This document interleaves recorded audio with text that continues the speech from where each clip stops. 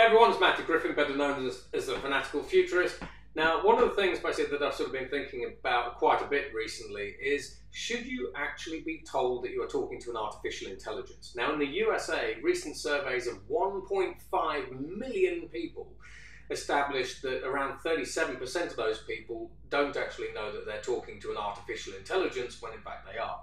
Now, these AIs can take many forms. Basically, they can take text-based bots, they can take the form of voice-based assistants, and so on and so forth.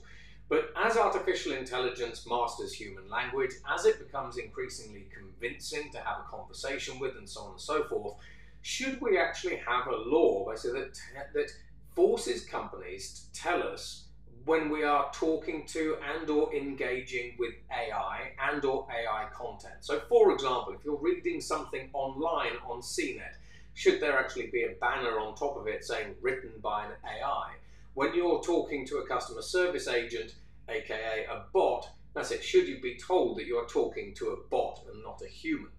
When you are watching a AI generated movie, or a piece of AI generated news, should you be told basically that the news anchor in the Chinese video that you're actually watching is actually an artificial intelligence human, a digital human, and that the news story that is put together was put together by an AI?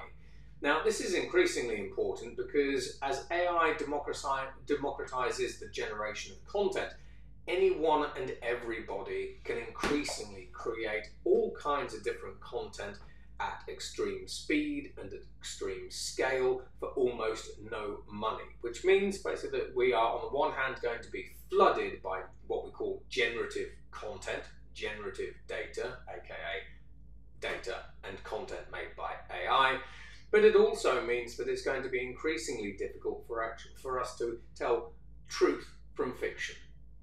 So should we have a basic law that says you are talking to an AI, you are reading content generated by AI, you are watching AI? Seems straightforward to me, seems fairly simple to me, but let's face it, we'll probably never ever have a law like that because the vast majority of lawmakers are so far behind the curve, and I know that because actually a lot of them are my clients.